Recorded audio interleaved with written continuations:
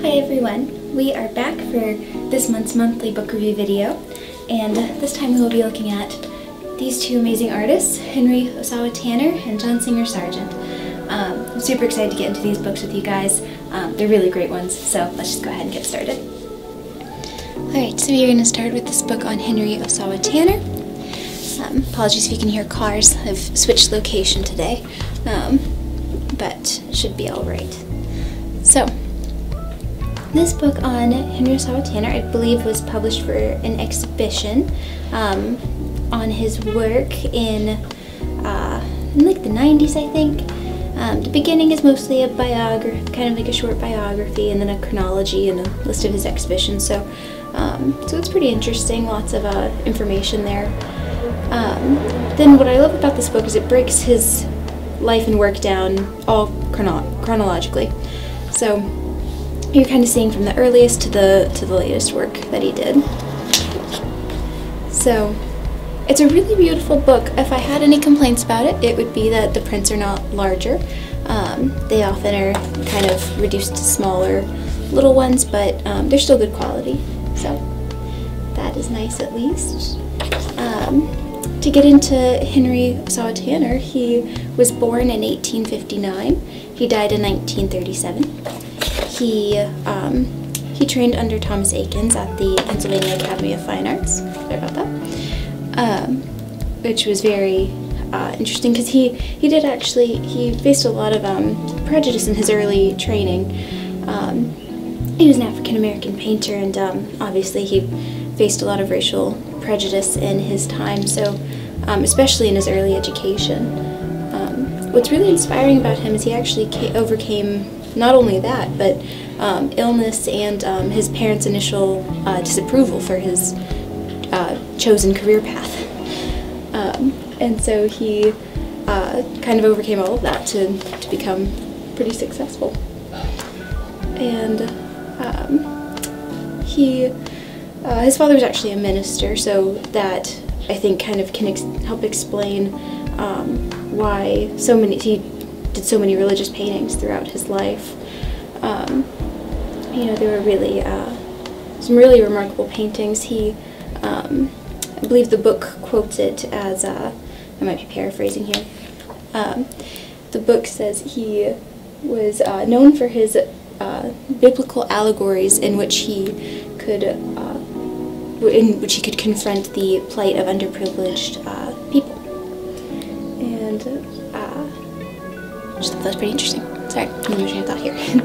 So it was really interesting. He was the superintendent of Sunday school while he lived in the States for a while. But he did actually, and there's a really great quote of his saying that he could not fight prejudice and paint at the same time. So he moved to Paris, which was pretty interesting. And he pursued more training in Paris. I forget where he went to school there, but he lived and he painted there. I believe it was in the Hugh Ramsay book, though I could not find a correlation in this one, so you can take that or leave it. But I believe in a previous book video, one of the books that I've read on Hugh Ramsay, it was said that he was actually neighbors with Henry Ossawa Tanner and Frederick Friesc. So it's pretty interesting. But yeah, so he ended up working and living in Paris for much of his life. I do believe he came back to the States every so often. You know, whenever I was reading the chronology of his life, you know, it did have quite a few trips back and forth to the States. So it was pretty interesting. Yeah, so it's a very good book. You'll note he's an impressionist painter. Of course, if you haven't gotten that from his work already. But he just ended up becoming very successful. Both him and Sargent, actually, because they lived in a very similar time, born a few years apart, and dying like almost a decade apart.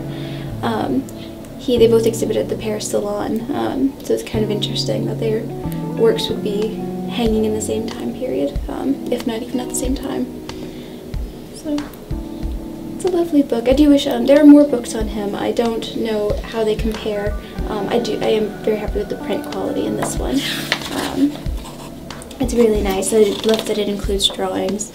Love that it includes the student work. That's all very, it's very thorough. And it's really well written. I have not read it cover to cover, but I have read sections of it, and it's really, really well written and researched, and it's a very thorough look at his life, which is always exciting.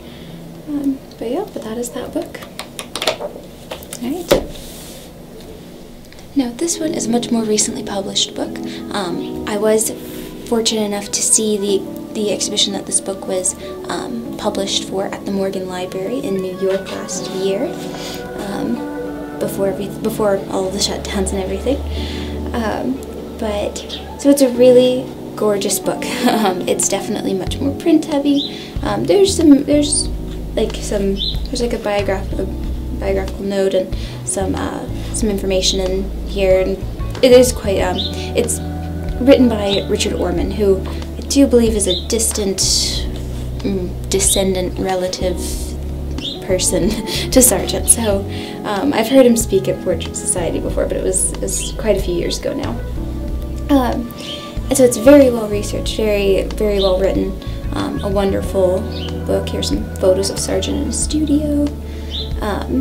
It's always very interesting, but the images in this book, I mean, they're gorgeous. The exhibit was amazing in person. I do hope as many of you were able to see it as possible, but if not, you can purchase this book, and I believe every single drawing that was in the exhibit is in this book, which is really nice. But yeah, so Sargent, he was born in 1856, so again only a few years before Henry Ossawa Tanner, and he died in 1925. So it's pretty interesting. Here's a little chronology and then catalog.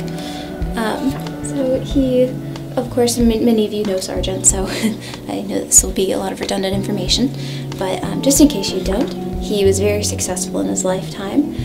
His reputation was, of course, nearly ruined by the famous Madame X painting, which is currently in the Met, and it was very scandalous. Her sleeve was off her shoulder, or her strap was off her shoulder, and it just was not well received by the public.